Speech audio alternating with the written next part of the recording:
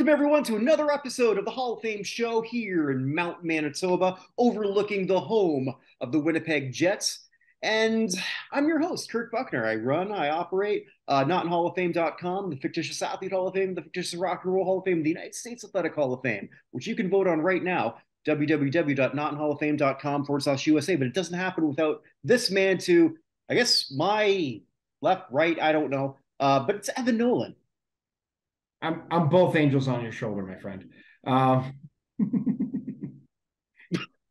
Nope. Okay, I had something else in my head. I have to check in with you though. How is Canada, speaking of the Winnipeg Jets, doing with the fact that we are probably, I mean, the last game's in overtime, but we're probably looking at a Miami Vegas Stanley Cup final with one of them winning their first championship.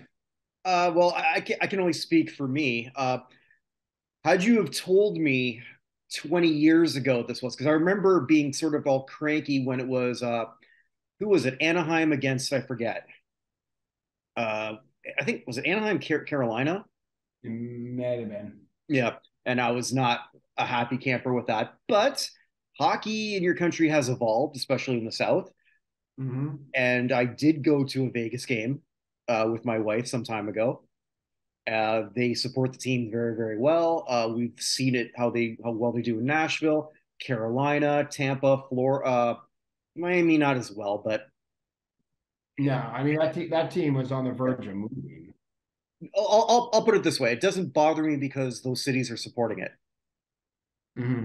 Right. Whereas if I thought it was a city that was fair weather, or like I'll say, or let's say they give Atlanta back an expansion team, and because of the way the expansion's set up now, and all of a sudden they build a team that could go and win the whole thing. Oh, I'll be really happy for the city of Atlanta then. But I hope my sarcasm was coming out flowing perfectly on that one. But no, 20 years ago, different answer than I have now. Now I'm perfectly fine with it. I mean, I Got it. would have preferred other ones just because I'm still more of a traditionalist, but Well, it, it still bothers me that had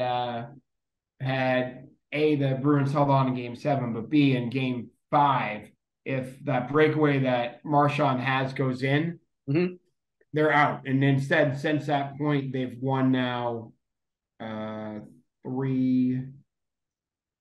They've won 11 of 12 games in the Mhm. playoffs, which Well, is I mean, crazy. I think come pretty soon, I'm going to have an elevator up with a lot of Panthers. I know that much. Yeah. I'm just going to like hold off on that for a bit. I've got No, Kachuk. That's all I ask. I know. I hate that guy. no problem. Although high school classmates with whom?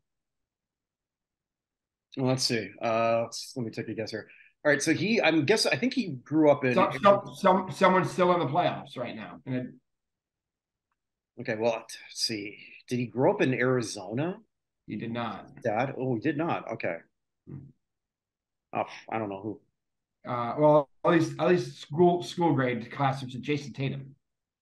Oh, okay. Still in the Well, playoff. in St. Okay. Louis. So I would not have guessed that in. yeah, there's pictures of the two of them as like 12-year-olds together. I, So I will say this though, if and I know the Heat lost today, but holy crap! Okay, you're still in there, but I mean, like, if you would have thought like beforehand, and I would have made the same offer to you. Okay, so you've got both Miami teams, and I have everybody yeah, else. You would have told me to f off how many times over? yeah, no kidding. Yeah, I don't know. I mean, the Celtics should have already won the series. The Bruins should have put away the Panthers and didn't. Mhm. The Celtics should have already won the series. They threw a gateway game one and one, but definitely game two. Yeah. Game three, they completely forgot there was a game after the third quarter. I don't know what happened there. That's why you But play. that's why you play. But four they showed up. Five they showed up. We'll see what happens on Saturday for Game 6. So right Well, now it's still looking good for your bet though, because I don't think either of these teams can beat Denver. So uh, who's to say? who's Just for that? anyone wondering what this, if you're a new listener, I made a wager over a beer, A but single beer. a single beer. Yes, we are like the two people in Trading Places. It's and here's your $1. Yeah. So we The bet was that I took both Boston teams and he took the field. Both Boston teams won the championship. I won the bet, which obviously can't happen. If both Boston teams did not win, then he won the bet. And if one team won, there's a push. So there's still opportunity for push. I took the bet because I was like, I'd be happy with winning, of course, but I'd also be happy with the push. So it wasn't a bad one, like going. Push is still a win. I mean, I think there's a lot of people. I mean, I agreed with what Sportsnet said, which was going to be Boston defeating Edmonton in the finals. Yeah. And I think instead it's going to be Boston's coach we ran out of town, maybe taking on the Panthers in the final. So with the Winnipeg coach who ran out of town by choice. Yeah, it's also true. So yeah, but anywho, we were away last week because I was on a houseboat, which was a lot of fun. So and I was trying to get some more stuff done for the US Hall here, which I did. So we'll have that hopefully coming up pretty soon. Should we start? I know we had a couple major deaths this week. Yeah. Let's start with the R&B Hall, just so it's there and we can get out of the way. You want to do that, and then we'll just sort of like do. Let's just knock that out. All right. So when I don't want to get lost. So. Yeah, the R&B Hall of Fame, which in theory, because I feel like I'm going to be really positive and really negative on this, but let's just look at the positive here. It's a loaded group. Is it their 12th or 13th? Well, they began in inception in 2010, so this is 2023. I think they missed a couple for whatever reason, and I've got this listed in alphabetical order, and I'm going to say up front that there's a lot of these people who I'm very happy for. Saying that as I was doing sort of a deeper dive on their website, and if you're listening on the R&B Hall of Fame, you got to do something about that website. It's awful. It's not very good. There's not a lot of information on it. There's a lot of people who you honor that I wasn't aware of, and there's not that much information on the internet about them. So if you inducted them, I would love to know more about why they're in this hall. It's R&B. You could argue, and I think a lot of people can, that just the name alone sounds like it should be more prestigious than the Rock and Roll Hall of Fame. Some people might make that argument. I don't know that I would, but I'd say it's pretty much right up there. So that's something that they have to do. When we go through this class, we're going to see some people that seem like sure things to us, names that like, how were they not in already? And who? And a couple, I couldn't find out anything. And I tried. I definitely tried. So I hope I did this as balanced as possible when I try to present that. But alphabetically speaking, probably the headliner when I saw most of the articles was Aaliyah. Someone who could have been a Janet Jackson-like star, I think. The first celebrity death that really shook me because she and I are born the same month. Okay. She's born in January of '79 as well. So me, Joe Thornton, and Aaliyah. So. Oh, Joe, retire. Just retire. Don't do these commercials about your beard. Retire. Don't do this Tom Romansky shit. Sorry. Let's go back to Aaliyah. Sorry. 11 top 10 in the R&B charts. Would have had so much more. She was only 22. My God. Man, if she was alive during the whole surviving R. Kelly stuff, huh? There would have been a whole lot. There was everything about her that could have been a major star. I don't know who would sort of accept on her behalf, but I mean, it's a wonderful induction. Anything more to add on Aaliyah? No, I mean, just shooting star across the sky who got crashed far too soon. Absolutely. So. Yeah, and I guess it was a plane crash, right? Yeah. So there was nothing. Not one of those Janis Joplin, or Amy Winehouse. But it was a plane crash because they had too much luggage on the plane. The pilot told them, you have too much stuff, and they said, take it anyway. And then the plane didn't make it. So, so continuing on, someone this is, I guess, now a two-time member, and that's another criticism I have here with the R&B Hall. When they induct a group, I don't know which members, and especially with a lot of these R&B groups, they go through a lot of members.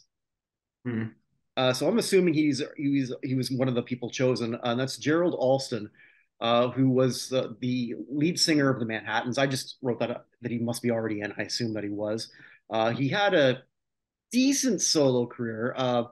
Nothing huge. I mean, three top 40 hits, Mm-hmm. but so he's in. Ruby Andrews. So she had a few hits in the late 60s and early 70s. With one her biggest hit, number 9 on R&B. I like this one a lot. Casanova, your playing days are over. Oh yeah, I've heard that song. Yeah, so she's in. And one who I might have thought might have been already in, Brooke Benton. Mm-hmm. Just beautiful, soulful voice, piles upon piles of hits, a lot of crossover success. Yep. Peebo Bryson. Feels weird for him to going in without like a duet partner. Yeah, because a lot of you might think, I know that name, but I can show you. No, I'm not going to do it. But yes, a whole Yeah. new world. That was his biggest hit. But Well, you if also you got listen, one with Crystal Gale too, right? was just you and I him? Yeah. Tonight I celebrate my love with Roberta Flack. Yeah. There's God, a he had Crystal Gale duet called Just You and I, but I don't know who it was. But that doesn't. I don't think that was People Bryson. That might have been. I don't. um, hold on. So he had a couple with Natalie Cole, one with Minnie Riperton, Melissa Manchester, three with Roberta Flack, one with Chaka Khan, Regina Bell, Angela Bofill, Celine Dion, Beauty and the Beast, but with Celine Oh Dion. yeah, yeah. I forgot. Regina Bell was Aladdin. Uh, Debbie Gibson. Well, I missed that one, thankfully. Yeah, he had a whole bunch of them though. With like that's basically his thing is he sings a romantic love duet with somebody. So, He's but got the. There's no better he's won voice than it. yeah he's won two Grammys for Beauty and the Beast and for A Whole New World. So Well, he showed you the world. Here's someone I don't know. Actually, I should have checked to see if he was still alive or not. Maybe you're about to see him. GC Cameron, former lead singer of the Spinners during their height of the Detroit era. So he was the yeah, lead singer in for my favorite hit, "It's a Shame." I Yeah, don't think he is still alive. probably not, but I'm assuming he's a two-time inductee because the Spinners are in. Spinners Yeah, also now Rock and Roll Hall of Fame induct, and Evan's gonna take a lot of pictures next month, right? yeah, I'm gonna do the best I can. It's a Tuesday, which is a tough day for me. Actually, GC Cameron's still alive. Oh, is he? Okay. Yeah, he's 77. So All right, now this one I'm going to admit, and I think I've got this right when I was doing enough research on it, and this was all I could come up with.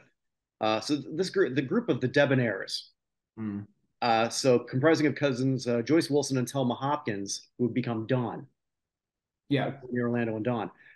I couldn't find any other group. They didn't really have much success on their own before this, so I find it a little curious. But maybe they just thought, okay, these two need to be in, and we're not going to put Tony Orlando and Don in the R&B Hall of Fame. Put it this way, if you type the Debonaires, I just did that into Wikipedia. Yeah. The only thing that comes up is the page for the Aristocrats, the offensive joke performance act, Same. Same. It was the which same is I was doing my search. which is awkward. Yes, it is.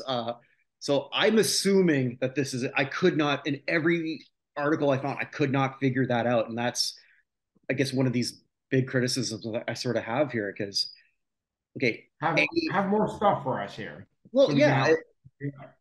And tell me, what am I missing on the, because I couldn't find anything even that much about what this group did before, other than it Mm-hmm. was their springboard to eventual fame. Mm-hmm. Is this a Hall of Fame career, especially when you look at the person next in alphabetical order, Jermaine Dupri? Former Mr. Janet Jackson. Right. Like 18, he generated 18 R&B number ones. Mm. 18. And he's not in already? Yeah, I mean, the list of people who aren't in is also interesting anyway. But yeah, Yeah. continue. Yeah, because we don't know who the voting body is, how many people. We know nothing. Yeah, this is somehow less transparent than the Rock Hall. It's a lot less transparent than the Rock which Hall, is creepy. and that's a bar we trip over. Yeah. So, All right, so Gwen Fox did a lot of gospel, a lot of soul. From what I can see, no hits, but she did a lot of background work supporting the Detroit scene. mhm. Uh, still alive. I mean, her social media doesn't have that many followers, so I mean, I'm pretty sure I've got the right one, but I'm Well, not too sure. she also has a Wikipedia page either. So, Yeah, so which made it so much harder. Hall and mhm. Oates, we all know who Yeah, they are. yeah. 2014 Rock and Roll Hall of Fame inductees.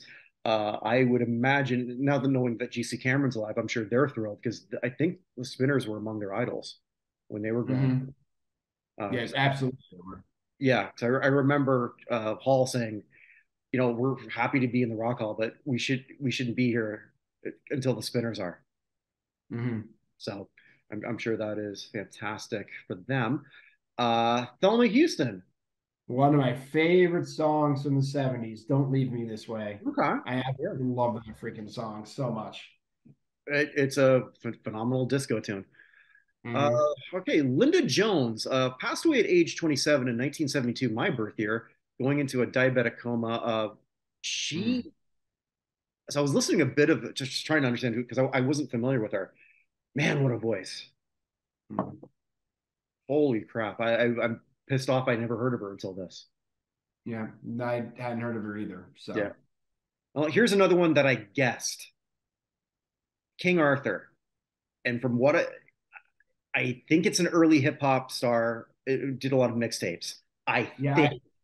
I went looking, and all I could find, of course, was the Good Night of the Round Table and the Flower Brand. So, because I went looking, like, who's King Arthur? I couldn't find it. Yeah, so I'm Which guessing. again, why they need better pages on this stuff. Well, I'd like to know what's the mindset here. Like, I'm sure it's something pretty good, but Mm-hmm. I've got no clue. Someone we've talked about a lot, like indirectly, Clyde McFadder. Yep. So for, he's got his Yep. own club in the Rock Hall. He's in his club here 3 times, I'm Mm-hmm. assuming that he was inducted with the other two groups. I mean, the Drifters are in. Who's the other group he's in? I always forget. Man, Drifters and Billy Ward and the Dominoes. No, I think those are the two. oh no, those are the two. Yeah, I always, for whatever reason in my head, think it's three. That's Yeah. Clapton. Yeah, just Clapton is in three Yeah, times. yeah, because McFadder's club because he was the first. Here's the first one too. Yeah. Yeah. Sam Moore of Sam and Dave. Yep. Hold on, I'm coming. Great song. Absolutely. New Yep. Edition, Boston Boys. Mr. Telephone Man. Mm. 15 top 10 hits on the R&B chart. Massively successful, hugely influential, considering, and all of them had independent success. Yeah. And I Only one of mean, them killed Whitney Houston, but still. oh boy, let's see that one. But yeah.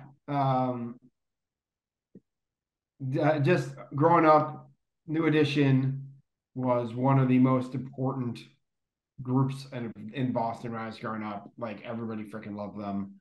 Mhm. Uh, cool It Now, I still think is probably my favorite of theirs. I loved Cool It Now. There's something about that song. Candy Girl's a good song too, but I always love Cool It Now. Yep. It's fun. They're talented. One of the things I reviewed actually with Chris Burnett on this crap was on national television was Rowdy Roddy Piper doing a whole introduction of the Saturday morning cartoon lineup with special guest, New Edition, Wow. and Kareem Abdul-Jabbar and Hervé Villechaize. Wow. Yes, yeah, it's That's literally who are three people who've never been in my kitchen. Um, yes. Ronnie Nelson, from what I can tell, he was a musical director for the Temptations, so it's got to be the same guy. God, okay, yeah. Seemed to be one hell of a drummer, from what I was reading. Priscilla Price had a few R&B hits in the '70s. Dee Dee Sharp, mashed potato time. Mhm. Yeah. Mashed potato time indeed. Uh, Yep. this one, when I was writing that, then I listened to this album again because it's so good. Dusty Springfield. So I was re-listening to Dusty in Memphis. She, from what I can tell, she never actually had an R&B hit in the United States, but probably should have from the tracks in Dusty in Memphis. Possible. Dusty Springfield's is fantastic. Absolutely. The Stubbs girls, basically they're the family of Levi Stubbs, who's a very legendary figure, but I don't Okay. think they perform much of anything other than we're Levi's kids. I don't know. Tell me why Hall of Fame. Like I don't want to disrespect them. I don't, but I researched what I could. Mm-hmm. One I have blank because I don't know what it is. Sweet Boogie Productions. Not a clue. I think I couldn't find anything on them either. Yeah. And Dee Dee Warwick, the sister of Dion, who had 8 top 40 hits on her own. They're going to do that ceremony on the 24th in Detroit. That could be fun to go to. 24th of September. September, sorry, yes. So, yeah, it's Cool. all across the board. I really want to learn more about that. I thought maybe I wanted to sort of like reach out to see if I can get an interview with someone, but then I want to because I got a lot more questions, Mm-hmm. and yeah, I, Yeah. I don't know. Well, I I, got I'm to sit on that for a bit. I'm still trying to get someone from the Strong Museum to talk to us from the Toy Hall of Fame. I just can't get them to give me the time of day. So We'll get I think there. that'd be pretty cool. I'd love to talk to Toy Hall of Fame people. Strong Museum, I'm sure you're listening to us. Please, somebody respond to my emails. Wow, So we love you guys. yeah, fantastic. I want to know the process. I want to know as a former child and someone who has been at both Toys R Us and Stack Toys at KB, if I am qualified to be on the nominating or voting committee for that. It's more than qualified than I am to be the WNBA commissioner. Fair enough. Although I'm telling you, my idea is it'll work. We would have got 1 million people to watch Britney's comeback, but anyway. They weren't bad. So anyway, all right. So now that we've gotten the actual whole news out of the way, unfortunately, we're good to the big news of the week is the second section, the one that I normally do. Yeah. We lost legends in really four different arenas: Yeah. Which one? wrestling, Yeah. poker, music, and football. Who do you want to start with? Let's start with Jim Brown. Uh, I what can you say about Jim Brown? The accolades that he had, are so staggering. One of the most recent ones, I don't named by who is it? The College Football Hall of Fame is the greatest college football player of all time, Sure. which I don't know about that. I think though there's a case that he is the best pro football player of all time. I don't, I mean, put it this way.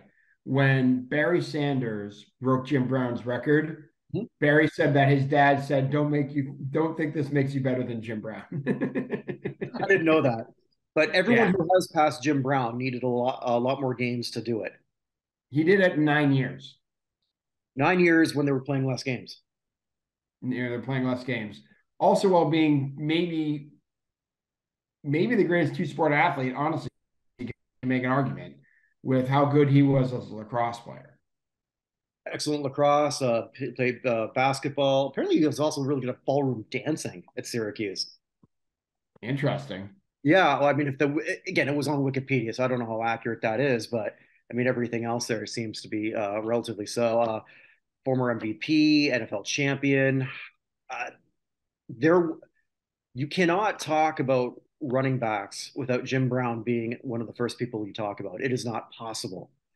Uh, and I think what also makes him such a special person is what he accomplished after.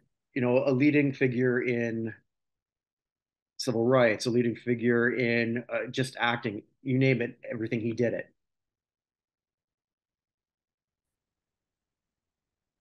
So I think what I would encourage a lot of people to do, just to sort of like remember Jim Brown. This is what I guess I think I told you about this when I stumbled across this a couple of years ago. Dick Cavett has the YouTube page where they put up a lot of old interviews from the show. There's one where it's Jim Brown and Lester Maddox, Okay. and Brown's poise, but still look like if you do anything more, motherfucker, that's pretty much it. Is it's a sight to behold. Uh, Member also too recently, and he looked pretty good then. So I didn't check see what exactly it was, but he was older. Was it 83? Jim Brown? Yeah. Brown was 87. Oh, 87. Okay. So, but yeah, because I remember he looked pretty good when we saw him on the NFL 100. Mm-hmm. Yeah. But I mean, he is the NFL touchdown rushing leader for 5 times, 8-time rushing leader, 9-time Pro Bowler. He played 9 years, Pro Bowler, all 9 years. Mhm. 3-time MVP, Rookie of the Year, went out as the MVP of the league in 65. Yeah. NFL champion in 64, Rookie of the Year. Like, I don't know, the 60s All Decade Team, 50th, 75th, 100th, Burt Bell Award. Like, what else can you say about him? He averaged 5.2 yards a carry. And the great thing too, he, like what Barry was able to do, he left on his own terms before he True. was Yeah, beating the crap up. He left when there's no reason to think he still couldn't have been an MVP again if he wanted to, or if his body held up. mm-hmm. He didn't leave the NFL a broken individual. He was still at the top of his game. He could have conceivably put that so far out of reach, but Mm-hmm. then I wouldn't have had him in Dirty Dozen. I Oh love God, I love how Dirty does. I love that the scene. I don't want to ruin a movie that came out in 1967, but because Dirty Dozen is a movie I watch every single time it's on, it. like TV. If I'm flipping through, Dirty Dozen is on. I don't care where I am. I click on. If I'm looking for something some night to watch and the Dirty Dozen's on Netflix or whatever other station, I watch it. Mhm. But like that movie is one of the most important things to me. And the scene at the end with Jefferson uh, dropping the grenades to blow up the chateau is one of the. I watched it actually the day he died. Again, just that scene. Oh, okay. Uh, I found it on YouTube. It's clip 9 of 10, by the way. If you ever need to see the Dirty Dozen, when I have it on whatever the break it down is. But that movie is one of the most important movies in my life. And Jim Brown is just so like both menacing, but also like, goddamn, I want that man on my side. I wish every soldier were like him. I, So I think also too, just even I should have read stuff behind the scenes. For someone who I don't think he acted before. no, and that's the thing, because the other people in that movie, you've got Lee Marvin, Ernest Borgnine, George Kennedy, Robert Reed, John Cassavetes, Kelly Savalas, Mhm. what name is Clint? Why can't they Clint's last name? Crap, I gotta get the guy's name, but like Clint uh, Howard's in this film? I don't remember that. Donald Sutherland is in this movie. Oddball. Yeah, Oddball. That's a different one, but this one he's Pinkley. Which one am I thinking of? Hogan's Heroes. Heroes. Yeah. Okay. No, this one, Pinkley has to pretend to be a general. He goes up to the soldier and he says, "Where are you from, soldier?" And he goes, "Madison City, Missouri, sir." Looks up and goes, "Never heard of it." Just keeps walking. I don't know. I've seen the movie so many times. I love it so very much. But yeah, even in the movie with all those great actors, he still completely stands out. Oh, and I left out what's his name from Death Wish? Um, Charles Bronson. Charles Bronson. Yeah. So, but even with all those incredible actors, he completely stands out in that film. So, Here's something to look up here while you're doing that. Although I had to know it's going to be like a movie for Evan, a football legend, and they're killing Nazis. I mean, that's right up there for you. But yeah. I'm just looking up when Lee Marvin was born here. I want to see if Lee he's Marvin, this is the only time one of my tweets has ever been aggregated, actually. because they had one of those things where they're talking about how people look older in the past. Mhm. I took a still scene from The Dirty Dozen with Lee Marvin and Charles Bronson entering the German chateau. And in that picture, Lee Marvin is 45 and Bronson is 43, and they both look like they're well into their 60s. It says here Marvin would have been 43. Sorry, that was it. It's 45 and 43 I just wanted to at see. that. I wanted to see if he was older or younger than you are now. He's younger than I am now. Okay, Yeah. because I knew he was younger than me because I'm. I Yeah. can't remember. There was a story about Lee Marvin. I can't remember who he was trash. Lee Marvin was known as an incredible drinker. He was trash at a party and refused to give up his keys. So they took his keys. I can't remember who it was. Took his keys, and Lee Marvin jumped on the roof of the car and held on.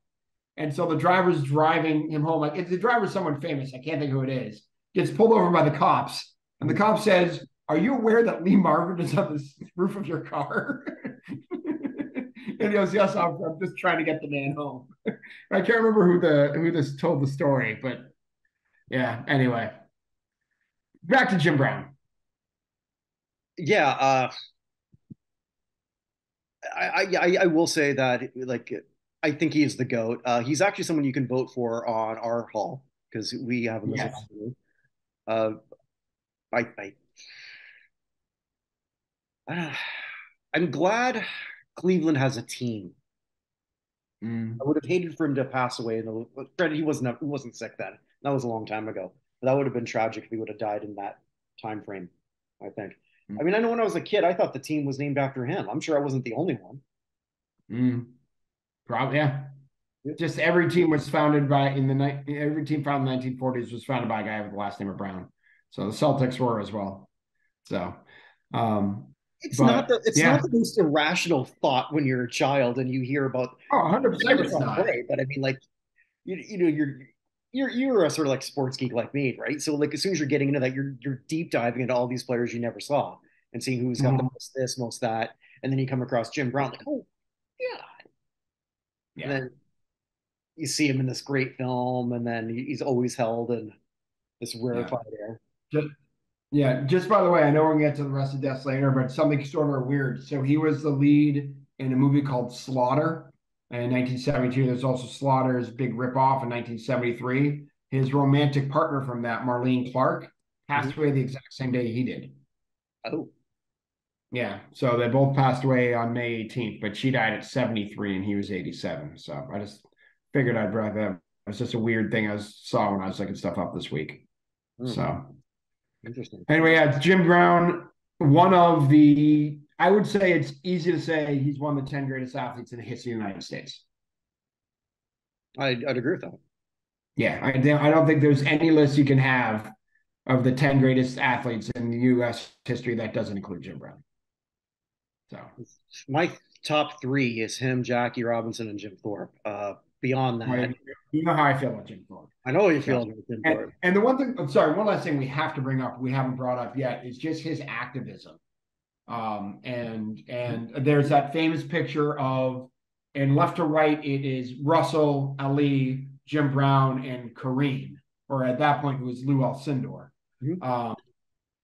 at the anti-Vietnam War rally. It's not even a rally. They had a sit down, but just one of the iconic pictures of the civil rights movement, and just a man who stood for his principles and fought for them uh, his entire life. So I don't know what else to say. Yeah.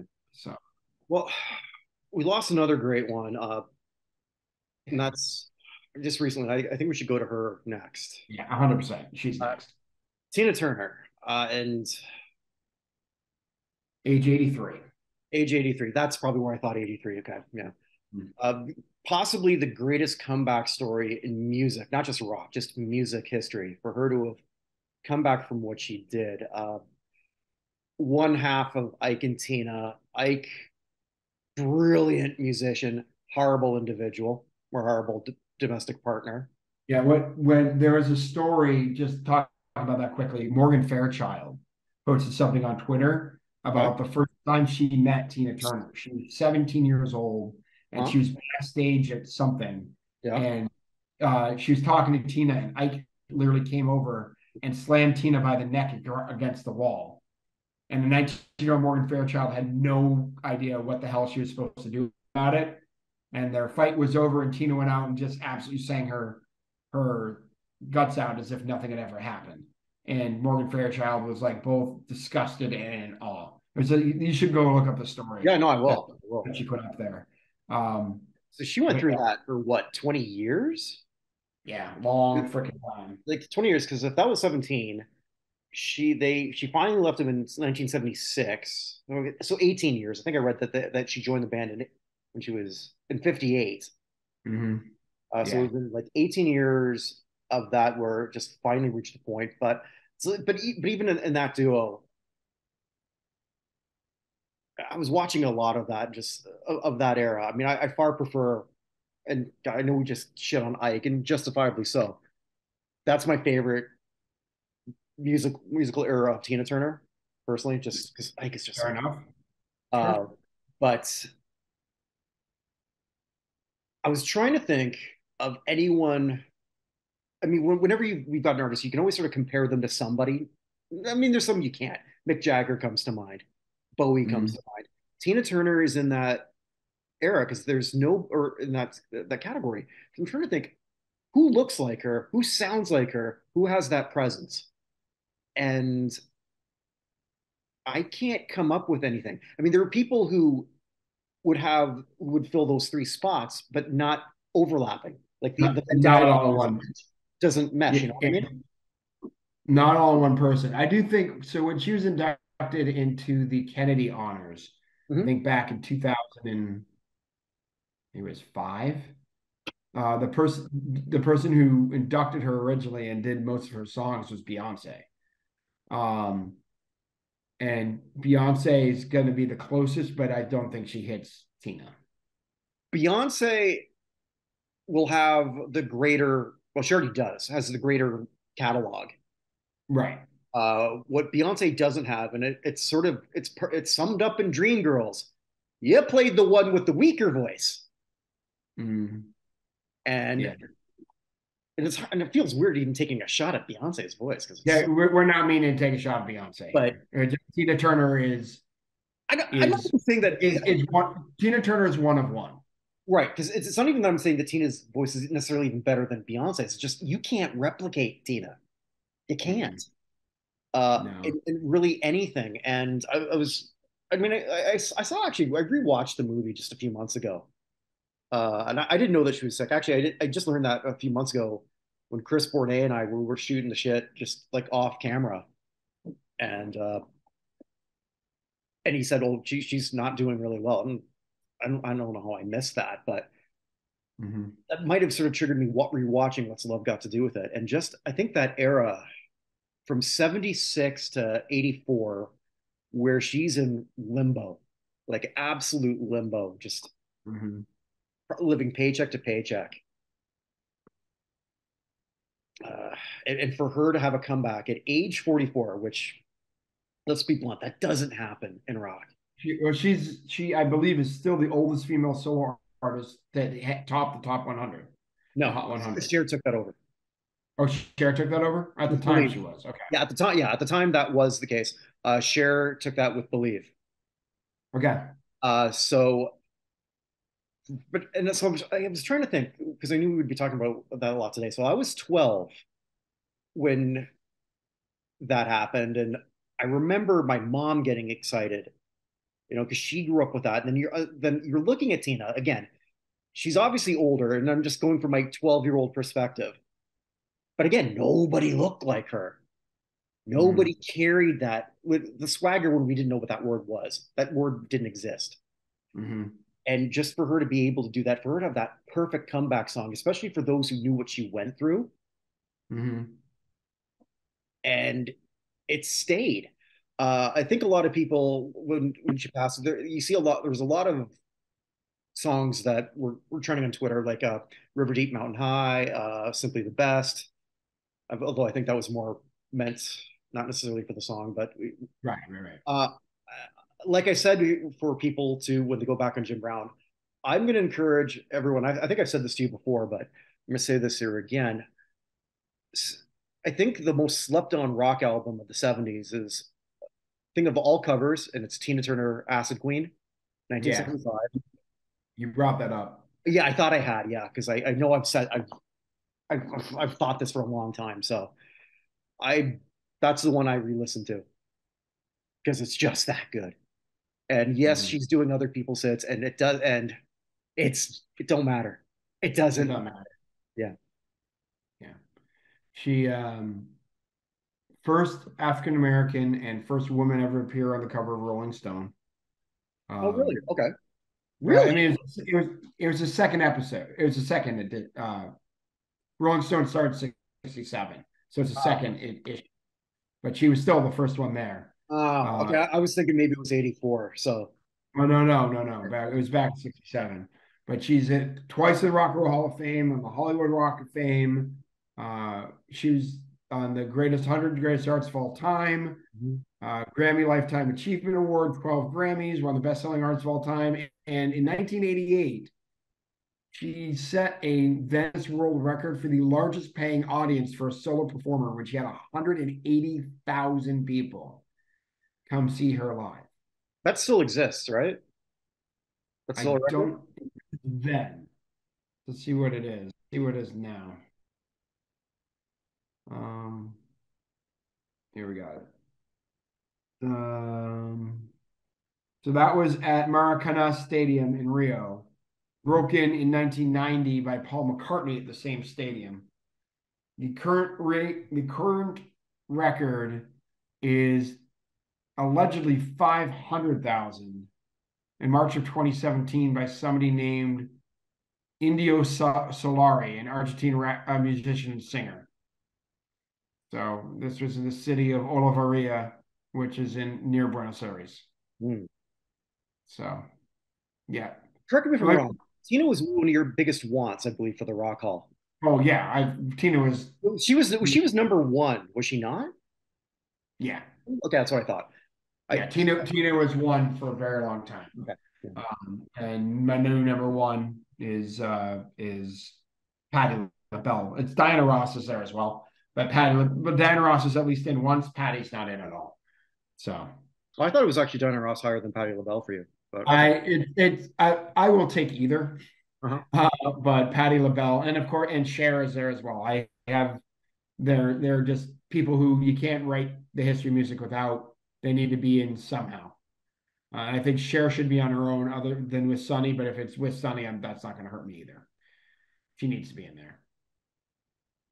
So, The ghost all of you people, Bob Mackie all you should be. people advocating for novelty acts like the B-52s. Sorry, I can't help but take a shot. Let's get these other folks in first. I thought when you were sort of going that sarcastic thing, it was going to be Styx, but okay. Yeah, Six is a novelty act. Six just sucks. Well, no, Uh, that was before you said novelty, right? oh Because yeah, yeah, I, yeah. Yeah, Six just sucks. you know, it's The B-52s are a very enjoyable novelty act. So if you're gonna put B-50, I'll hear your arguments of B-52s another day. After Dr. Demento gets in as a musical excellence. Wow. Okay. So But I could do what Fred Schneider does. yeah, that's the point. So That was a big cell phone, wasn't it? you're damning yourself with faint praise. But Yeah. anyway, yeah, Tina Turner and Jim Brown. This is as big a death combo as we may have ever had in the history of this show. Really, yeah, I'd say so. Yeah. I'd say so. And what I thought if we'd done the show last week, Mhm. the biggest name would have been Doyle Brunson. Yeah, Uh, Poker Hall of Fame legend. inductee. I'm not a big poker player, but I mean, I certainly know who he is, why he's important. There's just something about this affable cowboy looking guy Mm-hmm. who looks like he's seen it all, done it all, probably because he has. First, not the most successful poker player, but the first star, from what I can Yeah. tell. Yep, he had 10 bracelets, 26 final tables, finished the money 37 times. Although I have to say, back when he was at his peak in 76 and 77, he did not look like the affable cowboy. He looked like the mob accountant. Like no hair, like thick glasses, like a cheap, you know, and the mob accountant on vacation is exactly what he looked like at that point. He one of the people whose style got better as he got older. But yeah, one of the great poker players of all time, an absolute living legend. And where poker exploded around what 06, 07, probably somewhere in there. Brunson was like He he's was the put out there like godfather. he's put out there like Richard Petty. Does that make sense? Yes, Like, yeah, yeah. like the grandfather of the sport, the guy who's holding all the things whoever is looking up to. Um, Although Petty career in NASCAR, it goes at more than Doyle's and or Brunson's in poker, but like that's how he was kind of held out as this affable grandfather, down home figure who absolutely dominated in the 70s. I believe it's still like at the final table of the World Series of Poker. I think they call it the Doyle Brunson table. Am I correct in that? I think. That may be true. I watched poker a lot in my 20s and I haven't really since. Okay, So so note to self: do not play poker with Evan. I have three I have three superpowers. Okay. One of these superpowers is if I am in a poker tournament, I haven't done it for quite a few years now. If I'm not eliminated in the first two or three people, I will finish second. Okay. And I brought that up the last poker tournament I can remember being in was at New York Life had a retreat and we just had some people playing poker there. I told people that we had like 25 people at the beginning and I was in all in on a hand and I ended up winning it. I'm like, guys, I'm finishing second now. And everybody laughed at me. And then 6 hours later, I was the two of us at the final table and I ended up finishing second. And they're like, how did you know? I'm like, it's one of my superpowers. I What are don't the know other why. two? I am very. You can give me any picture, and I will pick out the perfect frame and batting for it. My wife, when we go to when we go to Michael's, if we ever have anything, it's the only thing she lets me do. She's like, "You're way better at this than anyone I've ever met." And the third one, I'm gonna keep secret for another time. I don't give away all my secrets. So there we Okay. go. One of my superpowers is whenever we go to Michael's, I don't go. No, I'm. It's weird. Like even the people Michael's like, I would never pick that, but that's perfect. I don't know why. I just get the frame and batting and everything the right way. There So you go. I'm not good at anything else in interior design. I got that. So All right. uh, So, so, so so do Doyle we? Brunson was 89 years old. Yeah. Do we do the fourth big name, or do we just go with the But whole list of everything? let's just do the fourth big name now. And All right. this is all new. Superstar Billy Graham. Superstar. Yeah. Superstar Billy Graham. His big run was before my time. Uh, while we're doing this, take a look at what he just do a Google search of him and but just type in 1976 or 77 because I want you to take a look at what he looked like then. Uh, Born Wayne Coleman, he didn't get into wrestling until he was 30, and he was trained by Stu Hart, Bret Hart's father, and so the legendary family in Calgary. And he was a bodybuilder. He was also an evangelist, and he got sort of when in his first sort of like shtick, he was paired up with the Graham brothers. So like he was like one of the kayfabe brothers of that family that had Eddie, Dr. Jerry, Crazy Luke, and he just went with Billy because he was an evangelist, and there was an actual Billy Graham who was a massive. You're into that Yep. sort of thing, so Yep. he sort of played off of it. I didn't realize until recently that he actually did do evangelical work. I thought he got into that later in life. Went into the then named WWF, and they were so strict. Did you see what he looked like? Yeah. Okay, nobody looked like that, Mm-hmm. and he was ripped in an era where bodybuilders were not that big. Unfortunately, big reason he got that big, you can guess. And He hung out with Lionel Zelda. yes, exactly. Yeah. So like he was doing a lot of things that you shouldn't do, and it really hurt him later. He was abusing his body while he was trying to perfect it, which the story of the bodybuilder, I guess. Yeah. But he became the champion by beating Bruno Sammartino in '77. And when he won the title, he was told by Vince McMahon Sr., not the Vince we know now with the funny mustache, but his dad, that, okay, you're going to lose it a year from now because they planned that far ahead. Now, even though he was a bad guy in the '70s, there was no bad guy champions in the Mm-hmm. WWF. They did, but it was only they would hold it for 10 days just to give it to the other guy, to the next guy. Mm-hmm. He held it for a year.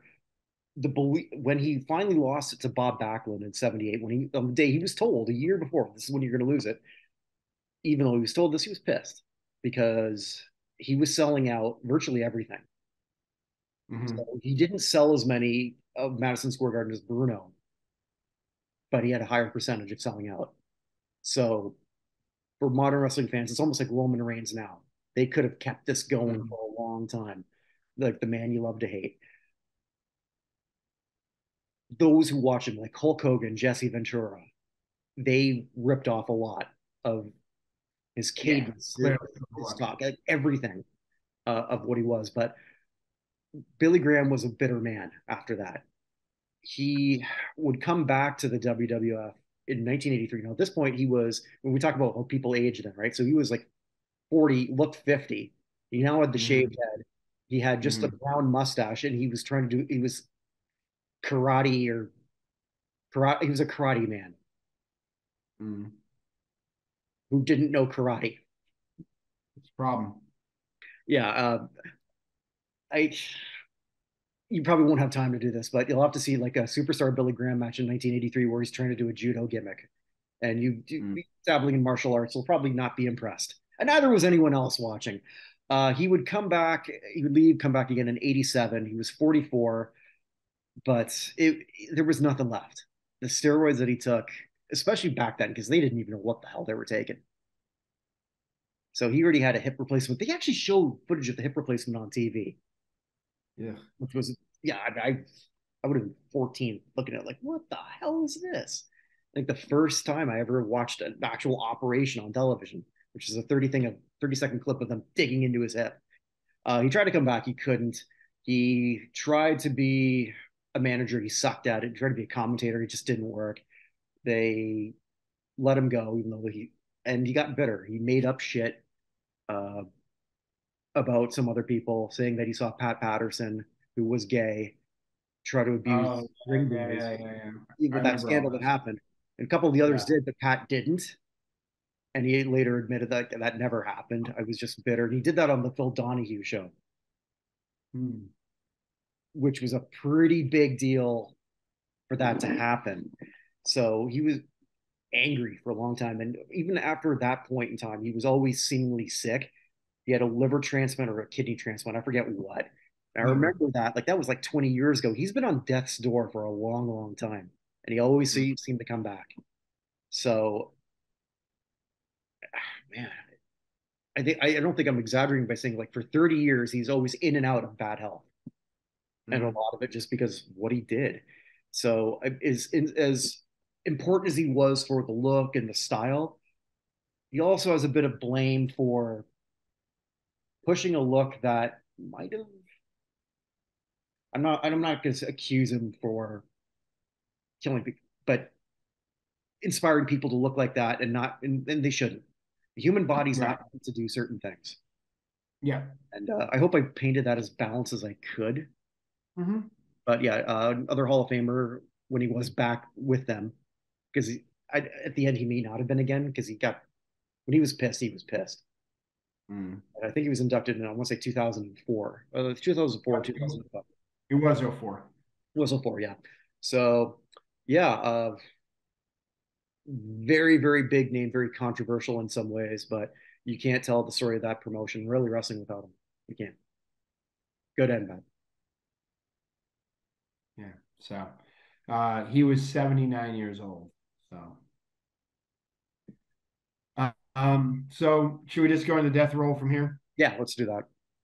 All I had right. no So scheme also, about this board because I knew we were gonna do it. yeah. It was All just right. going to be me insulting some people who were insulting WNBA. I feel very protective about it, now that I I've got a now plan. that now you've made your pitch to be commissioner.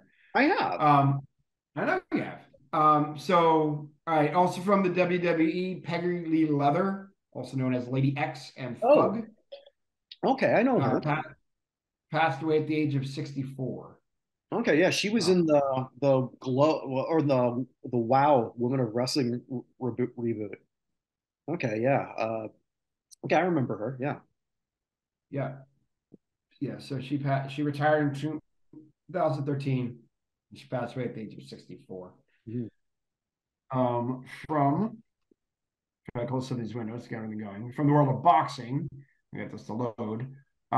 Former WBA World Light Heavyweight or Lightweight title holder Claude Noel from Trinidad and Tobago passed away at the age of 74. You said lightweight? Lightweight, yeah. He held the lightweight title in from 79 through 81. Okay, so some successful title defenses there. Yeah. So he was 31 and 10 in his career. Most of those 10 losses took place at the very end. So, I'll have to look up if he was the only champion from Trinidad. I don't think they had a whole lot of boxers. well, he was actually from Tobago. He's Tobagoan, Oh, Trinidadian. So my bad. seems unfair to when the U.S. plays in soccer to take on Trinidad and Tobago, but whatever. You did hear that, Um, right? Because that did happen. yes, I know. Yeah, with the reporter asking why it was unfair to the United States that they had to qualify twice. Yeah. Sorry. One of the 13 founders, sorry, going to golf. One of the 13 founders of the LPGA, Marlene Haggy, Hmm. passed away at the age of 89. Hmm. We've gone over those 13 before. Yeah, because they Aren't were that just many of them inducted. left? They were just Yeah, they're inducted in the inducted. last golf class. Yeah, yeah, yeah. Yeah, so she passed away at the age of 89. She won the Women's PGA Championship in 56, member of the World Golf Hall of Fame in 2002 on her own, also reinducted again last year. Um, but yeah, she had 26 career wins in the LPGA, going from 52 through 72. But she was 89 years old. She's only 5'2" as well. So a lot Hmm. of power, little person. Um, from the world of football, I know where I did Jim Brown, but Rodrigo Barnes, who played for the Cowboys, Patriots, and was a member of the Raiders team that won the Super Bowl 11, passed away at the age of 73. Also a member of the Rice Athletic Hall of Fame. Okay. Oh, I missed a tennis player. Excuse me. One of the great doubles tennis players of all time, Owen Davidson, passed away at the age of 79. Won the doubles titles in the Australian and U.S. Open, and won the Grand Slam of doubles titles and of mixed doubles titles in 1967, Oh, winning Australian, French, Wimbledon, and U.S. Open uh, back that year. So, um, also he won a total of two doubles titles on his own, and then one, two, three, four, five. Oh God, two Australians, one French, four Wimbledons, and four U.S. Opens. So I was at 11 Grand Slam mixed double titles. But he passed away at the age of 79.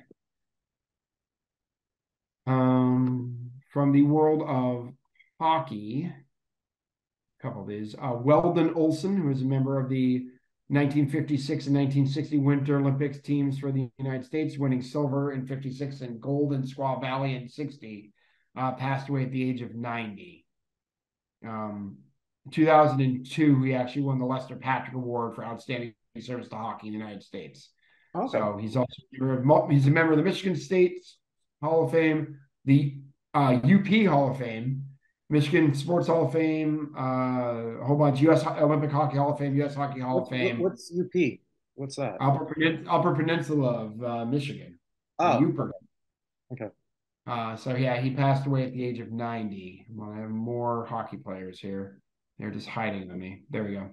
Also passing away, Gary Hart, or Jerry Hart, not Gary Hart, excuse me, Jerry Hart, who played 730 games in his career for the Red Wings, Islanders, Nordiques, and Blues from 68 to 82. passed away at the age of 75. He got his hockey card somewhere here. Mm-hmm. Yeah. Yes, don't. I said Gary Hart. I'm not confusing the two of them. Yeah. I apologize. Um, I think that's it for hockey. Sorry, everything is taking. I have so many tabs open. My computer is taking some time to load. Okay, from the world of curling, one of the greatest curlers of all time, Ron Northcott, nicknamed the Owl, three-time national and world curling champion from Canada, and member of the Curling Hall of Fame, passed away at the age of 87. So, from trying to get also doing Olympic sports. Buddy Melgus won gold in the Olympic Games in 72 in sailing, and bronze in 64 in Tokyo. He passed away at the age of 93. Eddie Southern, sprinter and hurdler who won a silver medal at the 56 Olympics and silver in the 4x400 of the 59 Pan American Games, passed away at the age of 85. Jeez, this is a mess, unfortunately. That's what I'm looking for. I just need these pages to load. I apologize. No, we're good. Let's go to this while waiting on it. This is one near and dear to Boston. Rick Hoyt passed away at the age of 61. Rick and his father Dick were famous for the Boston Marathon. Dick would push his son. Rick was in a wheelchair with. You covered the father recently, a few years ago. Yeah, Dick passed away a couple years ago at the age of 80 in 2021. Rick just passed away at the age of 61. They inducted in the Ironman Hall of Fame. They received the Jimmy V Award from ESPN. And if you go to the start line in Hopkinton, Massachusetts, the only statue there is of the Hoyts passing it. So Rick died. Dick grew up in my hometown of Winchester, Massachusetts. He passed at the age of 80 back in 2021. Rick just passed away at the age of 61. So just kind of like one of those things, a Boston legend. Everyone in Boston knew the Hoyts. He pushed his son that wheelchair from 77 to 2014. 2014, he was 72 years old, pushing his son.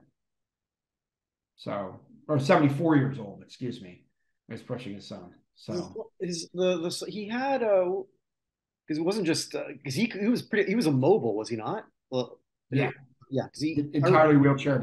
Yeah. So it's not like he could propel or anything, if I remember correctly. Like he had cerebral palsy, and all sorts of stuff. So he could only communicate via computer. But yeah, Team Hoyt, both of them are now gone.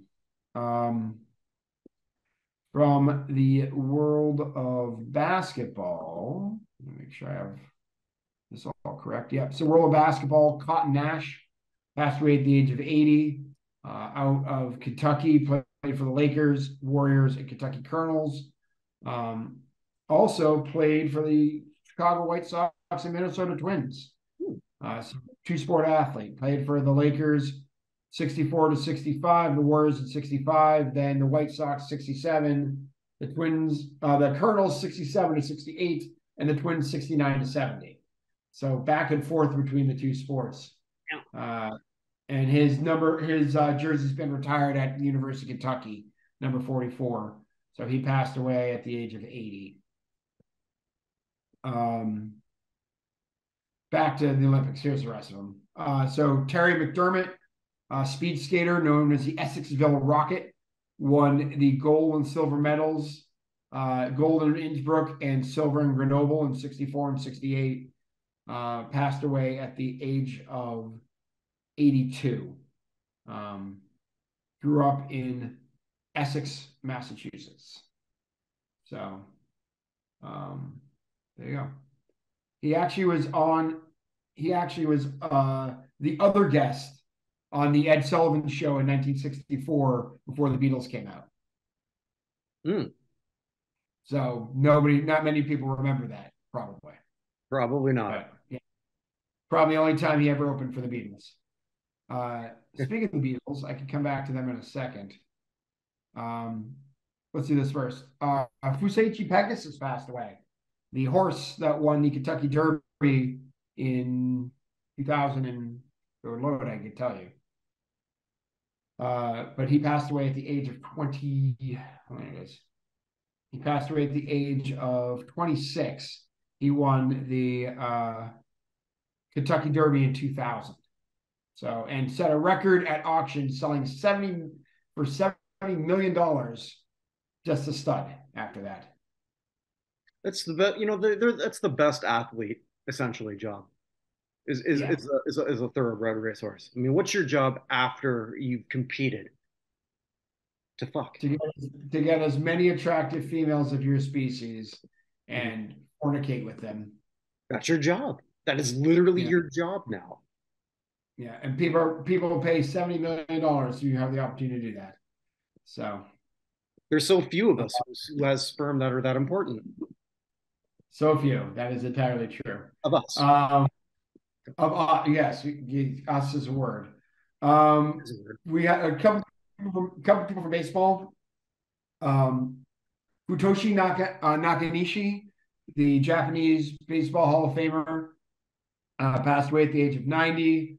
Was a legendary both as a player and a manager. As a Rookie of the Year in Japan in 1952, won the MVP in 56. 7 times member of the best 9, which is their basically first team sort of there, and 3-time Japan Series champion. He passed away, as I said, at the age of 90. Also passing away, Don Denkinger passed away, the umpire from 69 to 98. Best known for the call he blew than anything else, the safe call for the Royals against the Cardinals in the 85 World Series. But he passed away at the age of 86. Okay. Now, basically, we have, I forgot the, I don't know if we're including this within the Beige Mistress, but Andres Ardorjan, the first ever Hungarian Grand Chess Master, passed away at the age of 73. I don't know if that counts. Only the beige mistress knows for sure. One of the Beige Mistress knows for sure. And I do want to bring up one other person before we get to everyone else's music. Helmut Berger, who was kind of like an androgynous sex symbol in a whole bunch of different movies and TV shows over the years, passed away at the age of 78. All right, I'll look up who that is. Helmut Berger? Yeah, Helmut Berger. Okay. Yeah, it seems like I've seen that guy before. Well, actually, that was the first thing that came. I swear that all this stuff they know exactly. How the hell did that come up almost right away? Yeah, I don't know what to tell you. So 78. Everybody else we lost this year is from music. So let's do this quickly. Lester Ska Sterling, and also known as Mr. Versatile, Jamaican trumpet and saxophone player, one of the key people in creating the ska music sound, passed away at the age of 87, and one of the founding members of the Skatalites, which is where ska comes from, the name. Also passing away, Pete Brown, who's known for his work with Cream and Jack Bruce. All he did was write Sunshine of Your Love, White Room with Black Curtains, and I Feel Free. Other than that. Other than that, what was he good at? So he passed away at the age of 82.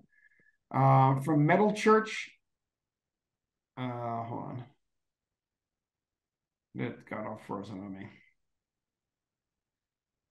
From Metal Church, drummer Kirk Arrington passed away at the age of 61. Guitarist Sheldon Reynolds, who played with Sun, the Commodores, and Earth, Wind, and Fire, passed away at the age of 63.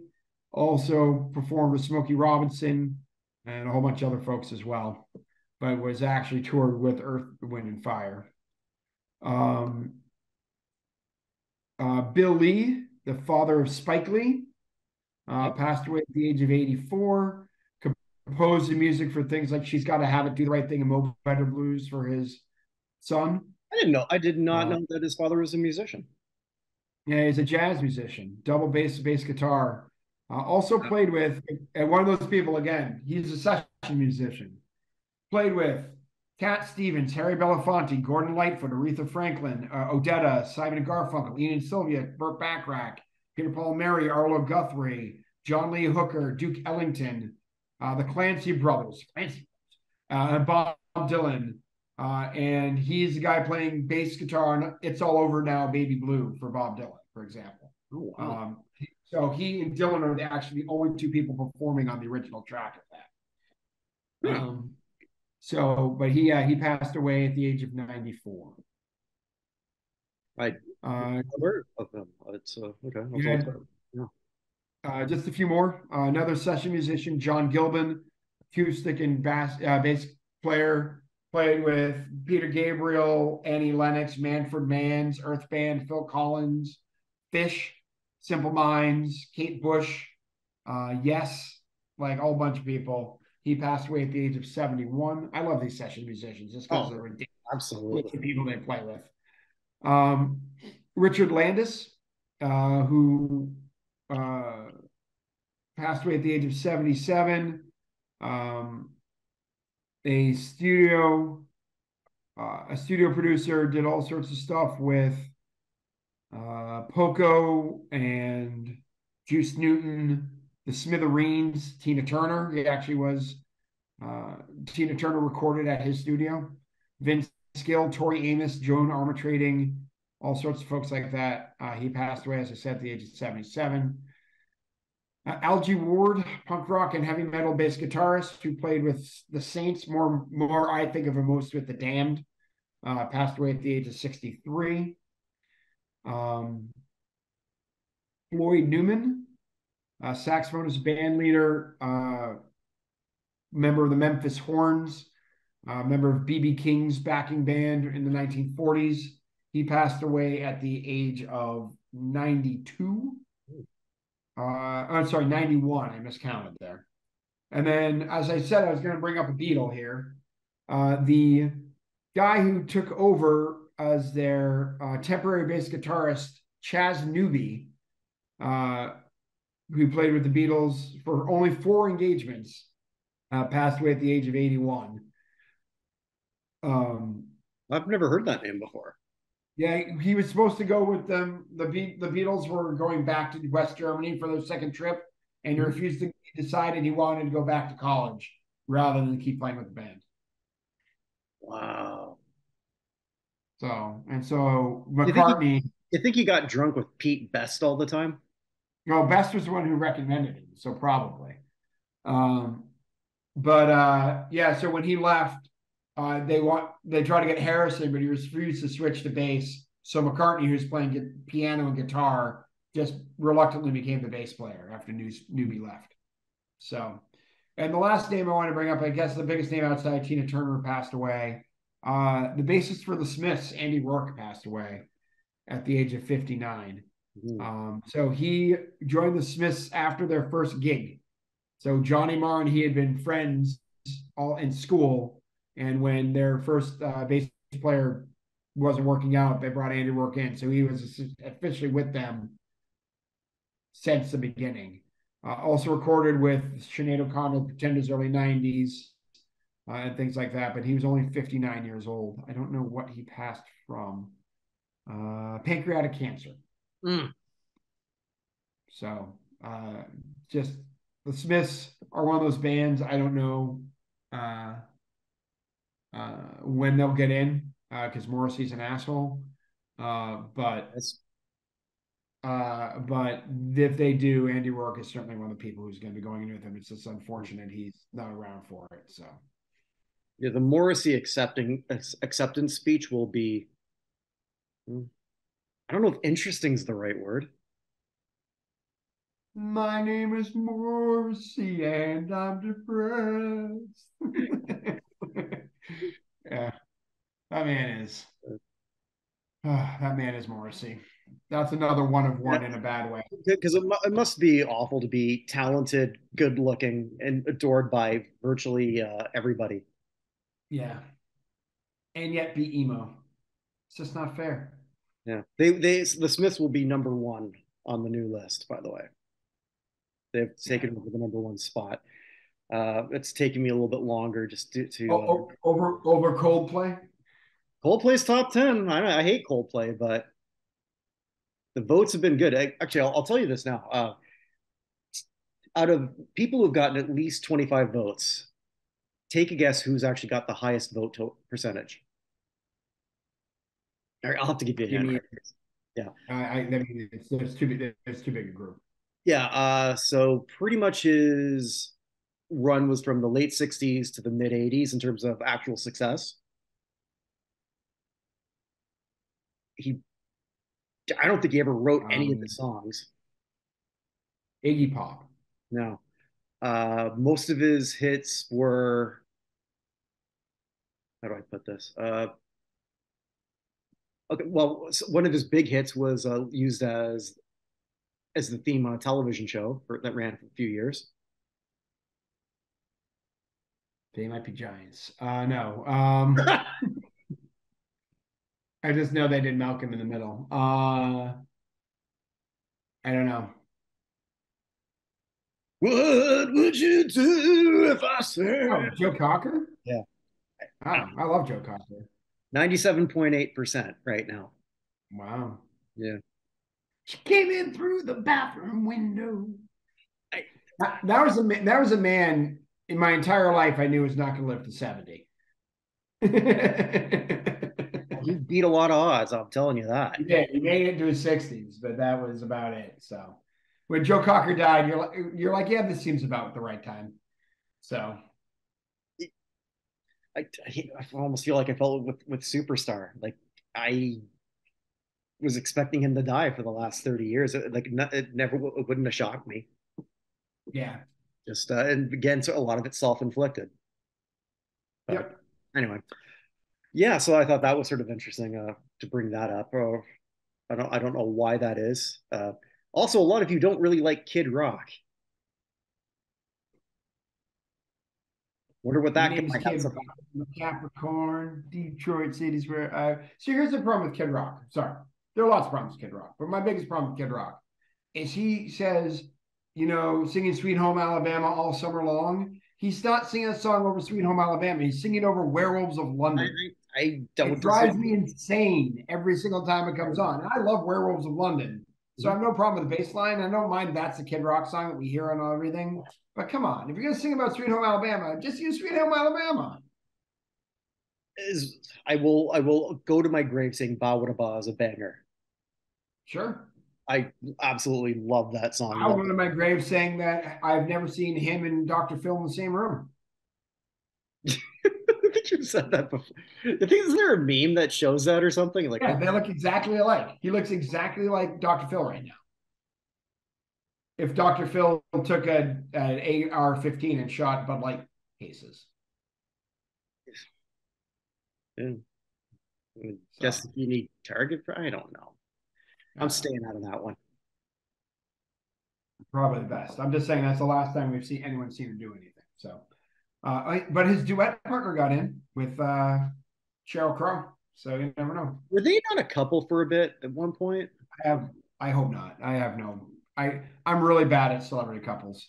Yeah, I am too. So Especially now, considering I don't know what a celebrity is anymore.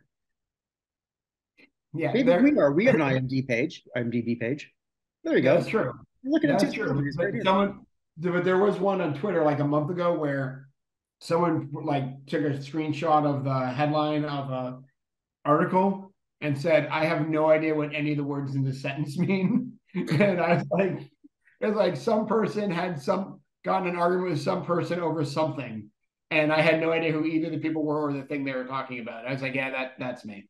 The great thing about getting older is you just care a lot less about a lot of things that were very frivolous at one point. As I That is say true. this while we do have a kind of a frivolous show, but anyway, uh, Yeah. it's still fun. All right, moving on.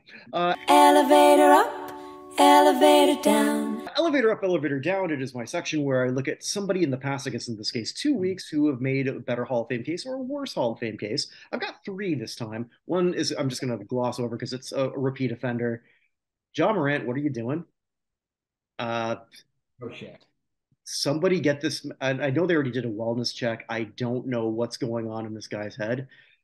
I want him to be okay. I really do, but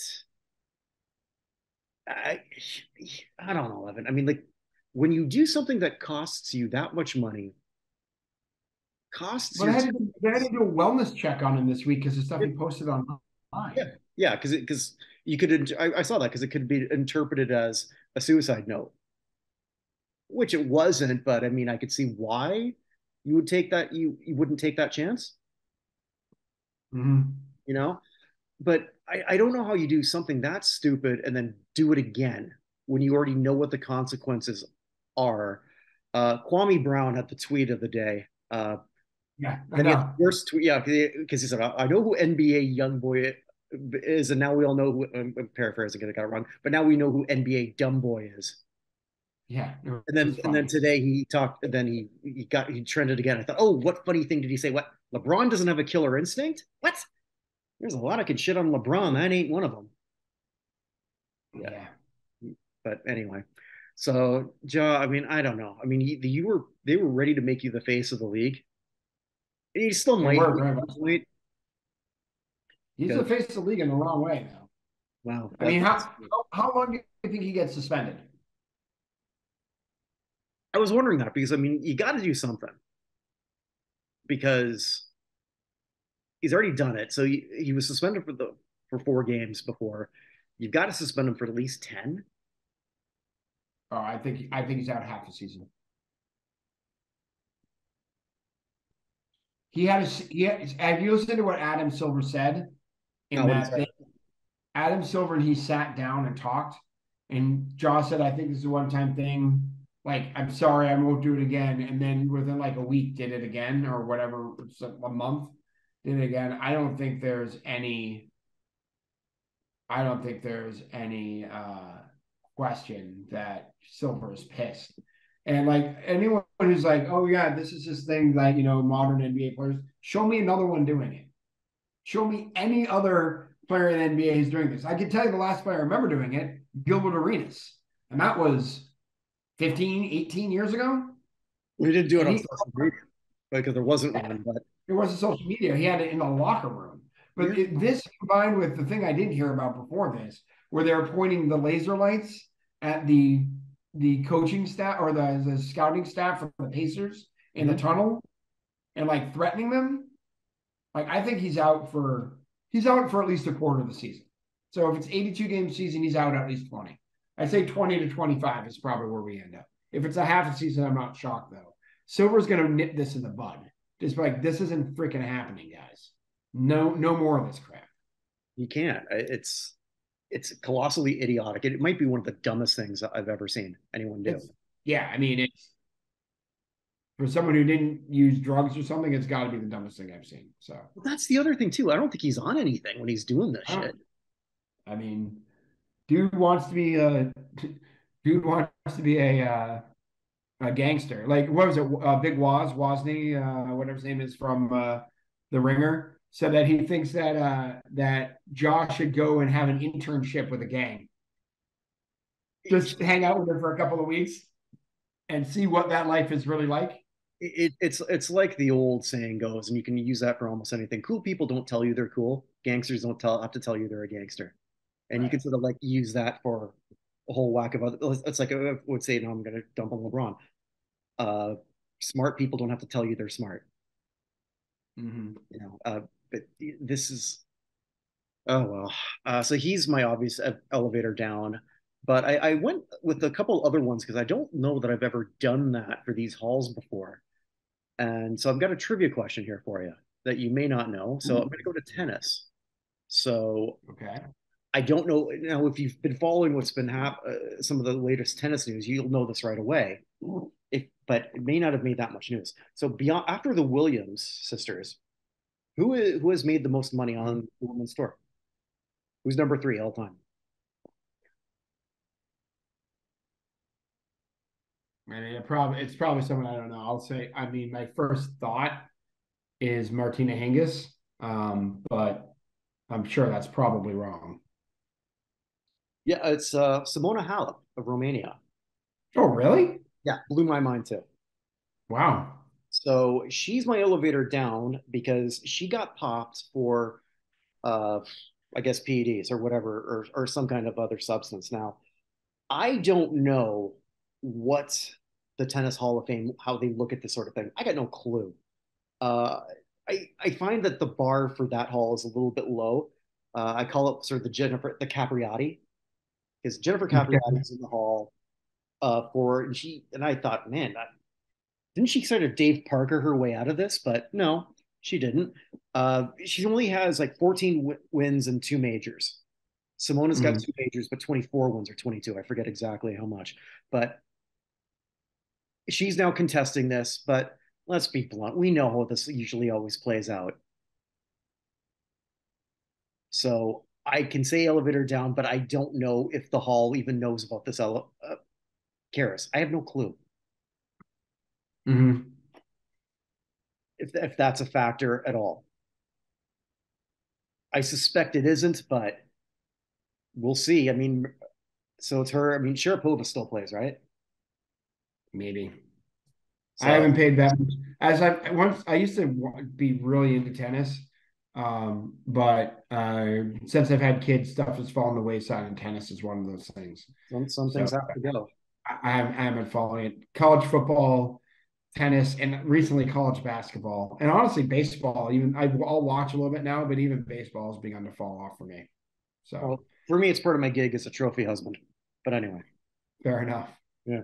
So I have an elevator up, and this is going to be really interesting because again, this might do absolutely nothing. Mhm. But it's a PGA champion winner, Brooks Koepka, who's now a five-time major winner, but he's the Oh first yes. winner while he's pretty much signed to the LIV. Mhm. So we know how the Hall. I'm pretty sure we know the Hall does not take kindly to this based on their whole tradition. Again, I don't know this for sure. I think I Mhm. read something to that effect, but I could be mistaken. But now he's added a fifth. He's a member of the five-time club. It's only 32. He's going to compete in more majors. I This may do absolutely nothing because they might have already sort of a lot of the people who might be voting on this say, you're there, you're not coming in here. Mhm.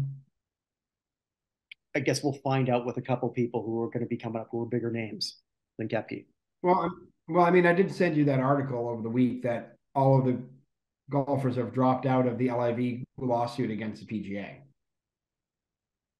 Yeah, So but we'll there's see still what happens once that lawsuit is. I mean, it's officially dropped at this point. There's no one left. So we'll see what happens. so. But I mean, this to me is an elevator up based on your mathematical accomplishments, but it can be completely ignored. Sure. I honestly don't know the answer to that. And this is another hall that the bar is not exactly that high, but Mm-hmm. they're going to have an issue if more people go there. If it's the same amount of people, Mm-hmm. now the talent pool in the PJ has taken a pounding, whether people want to admit that or not. Yeah, It's 100% has. yeah, it's funny. Almost everyone I talk to when the golf comes up knows what the LIV is. I don't know anyone who's actually watched it. Mm-mm. So I don't even know where you'd watch it. I honestly don't. I'm not a big enough golf fan to actually make that effort either. But billionaires and their toys. Mm-hmm. So yeah, it's an elevator up, but a very tentative one because again, I got no clue whether that means a damn thing. I'm sure for a few people who vote, it means nothing. I'm sure they're more Mm-hmm. pissed at it more than anything. Mm-hmm. There's a lot of people. I know there was a lot of people unhappy that he won.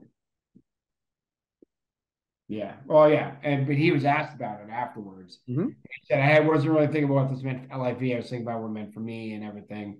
Sure, it's good for LIV, but like he did, it made it seem like he was focused on himself. I think he just didn't want to talk about it. Well, but then he Uh, didn't have to because his trainer did all the shit talk for him. That is true. So, I mean, and I'm That's sure why you that's have an entourage. exactly. I mean, so he was there taking the bullets, and that's part of his gig. And the bullets there don't mean anything to him. So he he pretty much laid everything out. And I could maybe, I, mean, I might have even talked myself into that. This is actually getting an elevator down because he was shitting on the his proxy was dumping all over the PGA. Mm-hmm. So I don't know. I mean, this is going to be really, really interesting moving forward, depending on how they look at everything. And I don't know. Right. I really don't know. But yeah, that's pretty much it. I'm just not gonna. If I keep going, I'm just gonna talk myself in circles. Good, bad, and ugly. What do you got?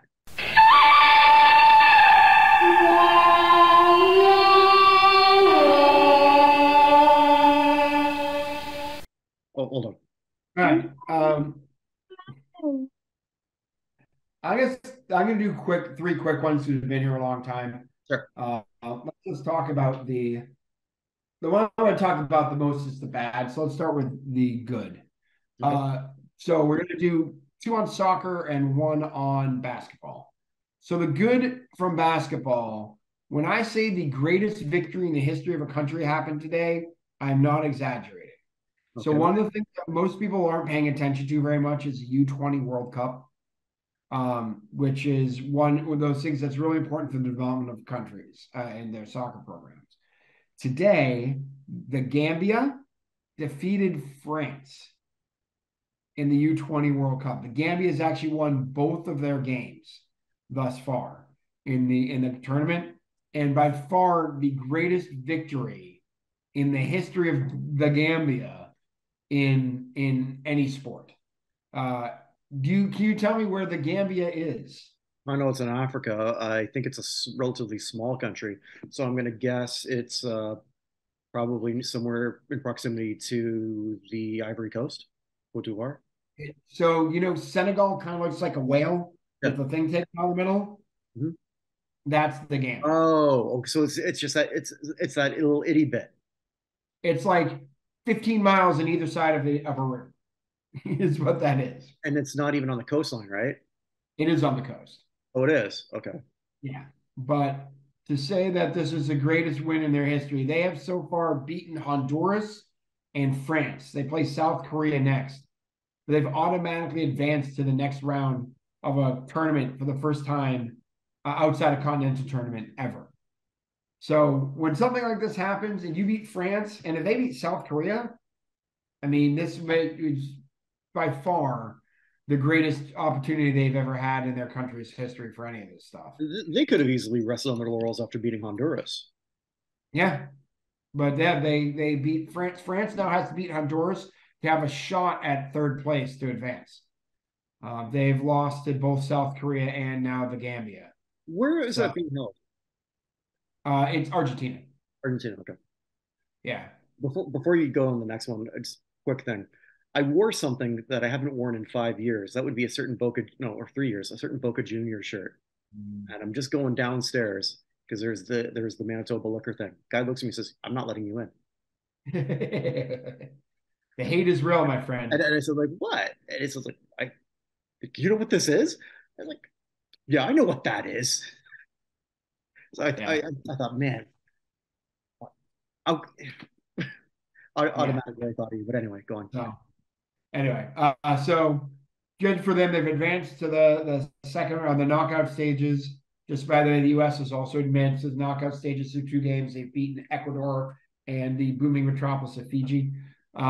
So they have Slovakia in their last group game. But if things go according to the way things are right now, and they win their first round, the U.S. and Gambia would face each other in the quarterfinals of this tournament.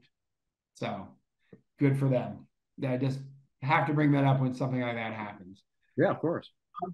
The ugly, I want to go back. I'm going to rip on a former Celtic here. Kendrick Perkins.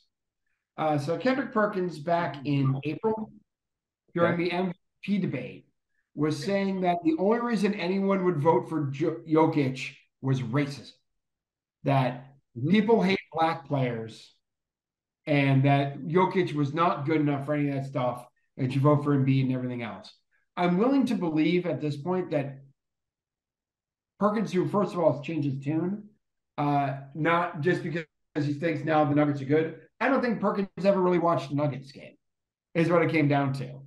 He was accusing of Jokic of padding his stats for triple-double and a few other things along those lines, as if Embiid would never ever do that. And like I'm glad to see that Jokic is getting his due. He's ridiculous. One of my best friends is now a Nugget season ticket holder and gives us updates all the time on the games. And just is like, dude, you guys have to see Jokic in person. He's incredible. And I think everybody saw the sweep of the Lakers. I repeat, the sweep of the Lakers. No, and I also will not hear any LeBron slander, by the way. That dude carried that team in that series. We did. He played in game 4, he played 47 minutes and 56 seconds. They gave him 4 seconds of rest in that game. 40 points, just absolutely carried him. Regardless of anything LeBron, they did not lose because of LeBron. Will never shoot on. I've never shit on him as a player.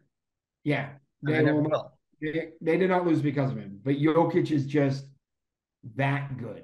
And Kendrick Perkins looks real dumb with something at the time he was ripped for, and now is just has had to walk back. He had to walk it back after the Sun series, but he's walked it back even further. Well, even back when that all happened, and he did that, and JJ Redick just lost his mind.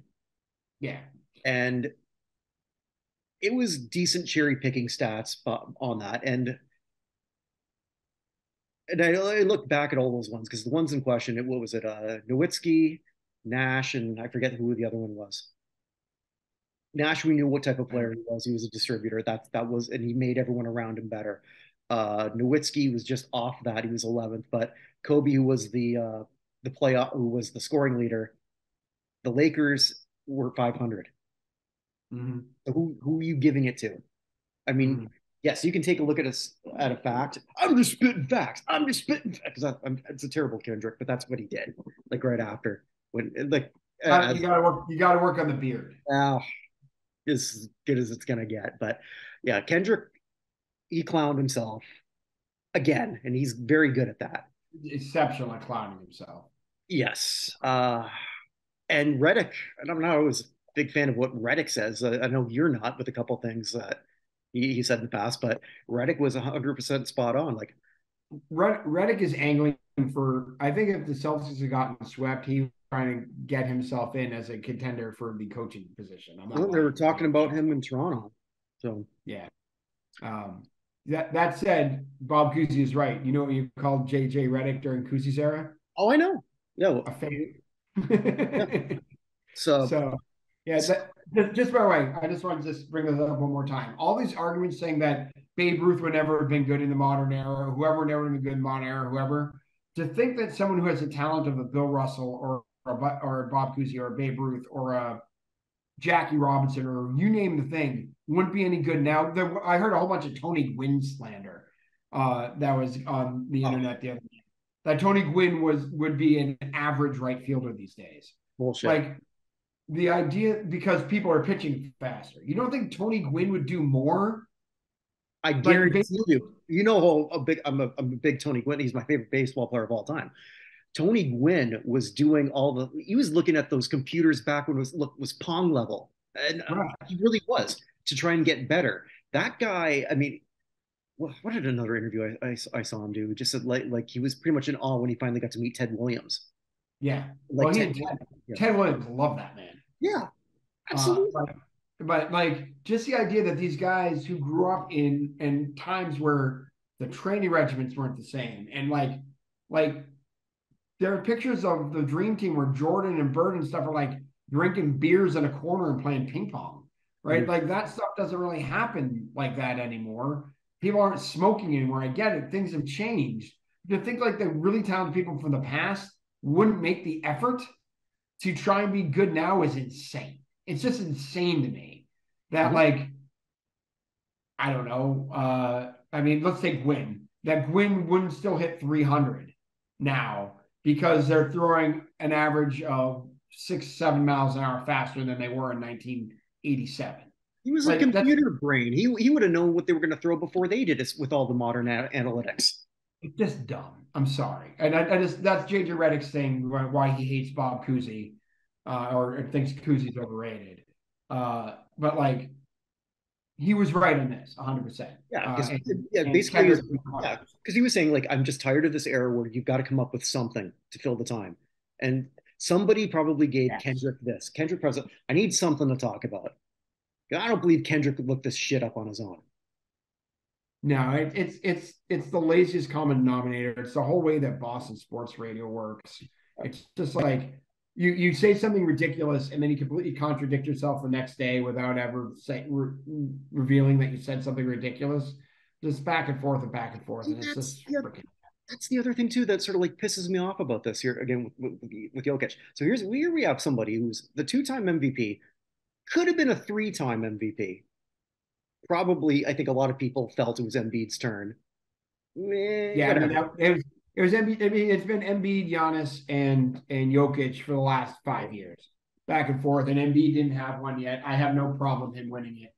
Yeah, So but Jokic, who's a basketball superstar, is not a superstar. true. And Jokic, if he never got interviewed again, would be a very happy man. right, so he doesn't seek fame. He doesn't. If he's got a national endorsement, I've never seen it. Uh, I don't think he gives a crap.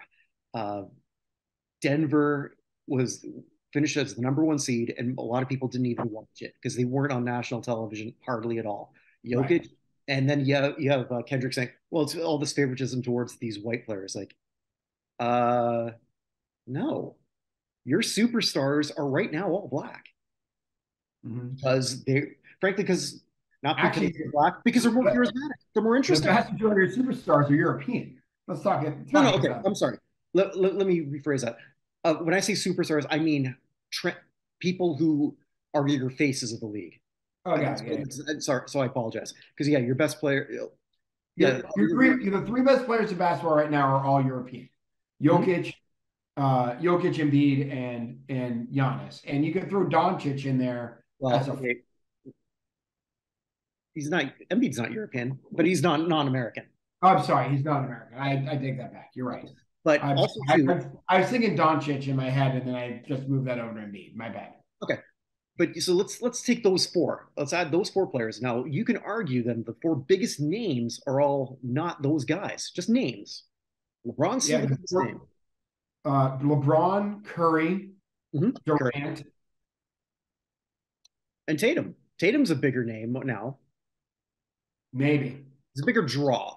He's pretty okay. He's positioned more now. Is it because they're black? No, it's because all four of them talk more.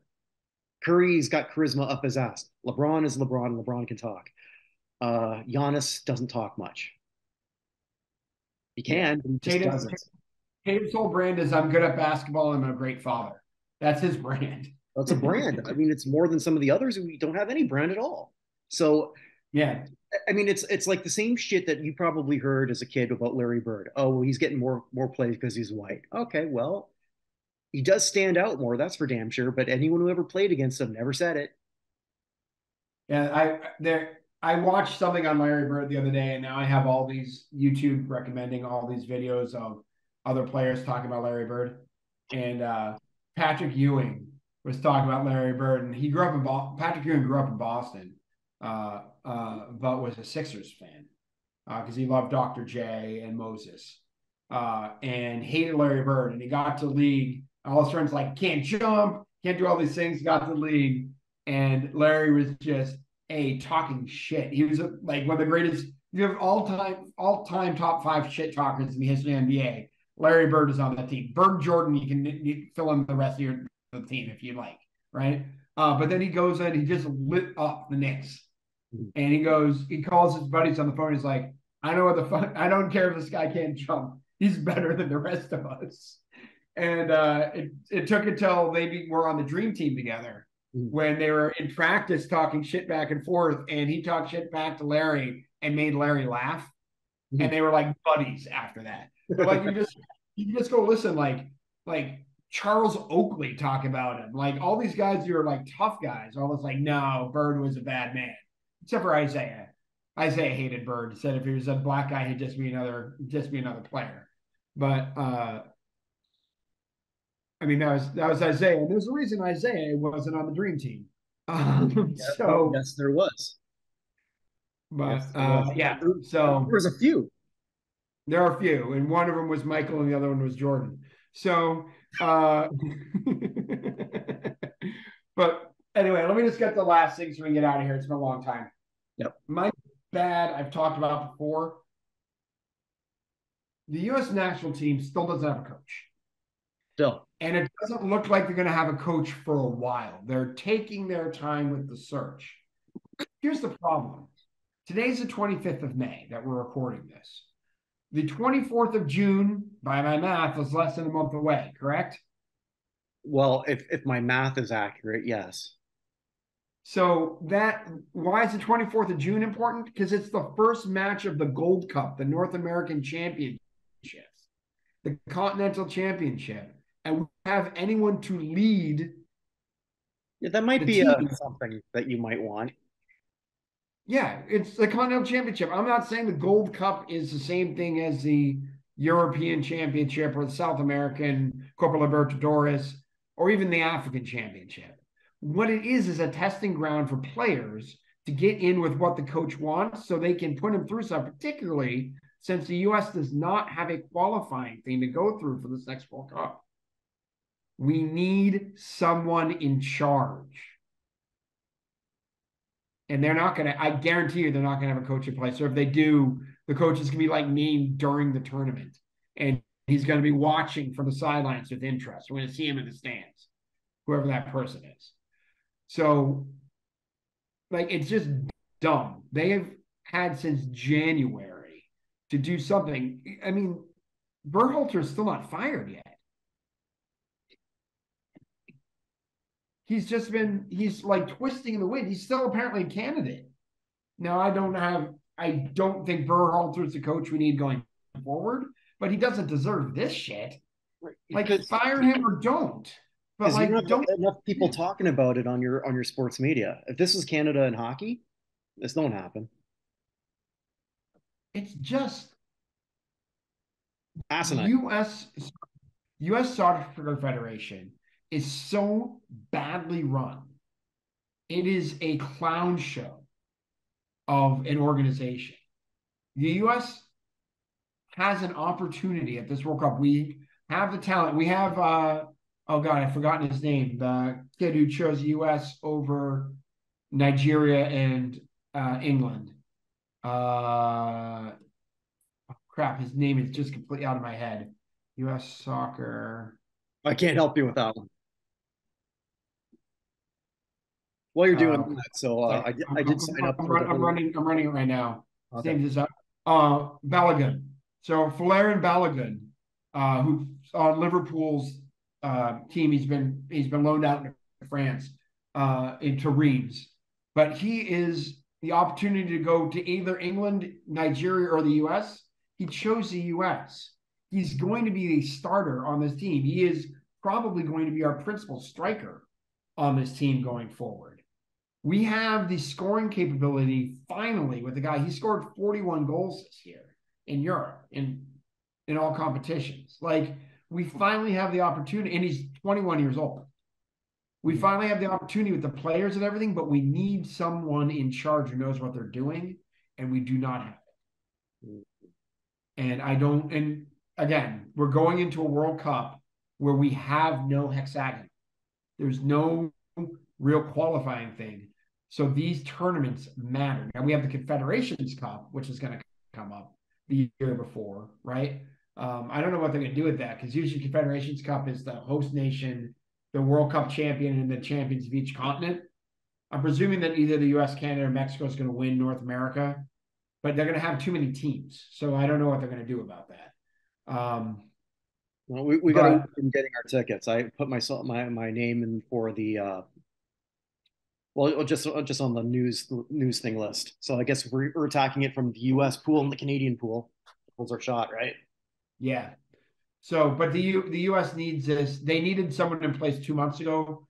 I mean, I would give them to the beginning of April. I get it. There was some dysfunction whatever. Give it the beginning of April. That still gives you a couple months to ramp everything up. We're less than a month away now. Mm. The camp for this is going to open in 3 weeks, probably 2.5 weeks for this to get everybody in to camp and get everybody going.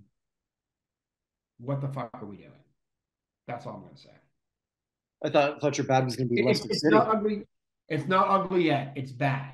Mm-hmm. It's not ugly yet. It has the opportunity to get ugly, but right now it's just bad. So Okay. there we go. All right. Well, with this is going, so I'm just going to plug all the stuff that I do, or that we do here. We forgot this, by the way. Oh, that's right. Hey, if you want to bet on things, bet on whether the United States is going to get a coach anytime soon, or really pretty much anything in it. Are the Celtics going to come back from now 3-2 down? Yeah, for sure. And we got the best way to do that because no matter what sports you're watching on TV, there's some gambling company that's associated with it, and there's a lot of them out there. And chances are, if you're a sports gambler, you might just not be betting on one thing, and you shouldn't.